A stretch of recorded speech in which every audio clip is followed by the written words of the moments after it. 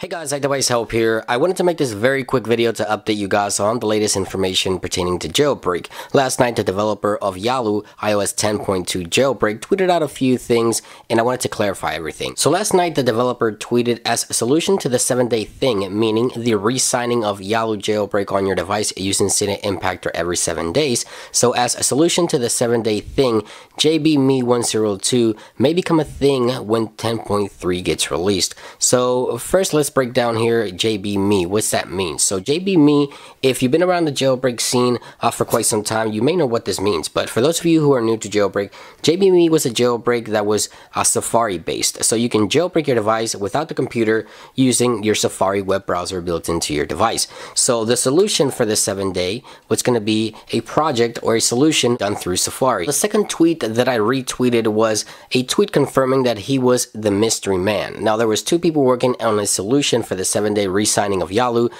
being Surik, the developer of Cydia, and Look at the Desk of the developer of iOS 10 Jailbreak. And I'm sure a lot of you guys were aware that he was going to be the guy working for this solution. I mean, he created the jailbreak, right? So Surik and Look at the Desk were the two guys working on this project. Look at the Desk didn't get enough time, according to his tweet, to pull it off. So he had time, one day available, and he was going to do it a JBMe style. According to his tweet, he was going to execute this JBMe style, which is again Jailbreak Me. But later that night, he tweeted that he forgot that Yalu kernel exploit must run on a 32-bit with a crafted 64-bit. Now this may sound like a bunch of mumbo jumbo because we're not security researchers, but I'm pretty sure he took the wrong path. So now the JBMe102 project that he announced prior to this tweet was cancelled. So it means maybe that he won't be releasing a Safari-based anymore solution. Maybe he's going to come up with something else.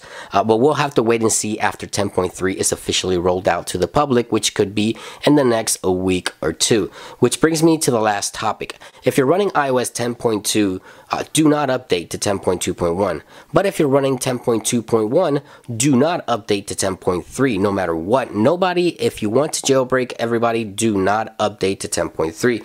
It's not that 10.3 may not get a jailbreak, but iOS 10.2.1 is the last firmware with the old style file system. iOS 10.3 brings a brand new file system, and this can bring a lot of new things to the jailbreak scene for the jailbreak developers to work around. May delay things here and there, but the best option is to stay on 10.2.1 no matter who you are, unless you're jailbroken. Of course, you don't want to update and lose it. And that's everything I got for you guys. I hope you guys enjoy this very quick video, and I will catch you guys really soon.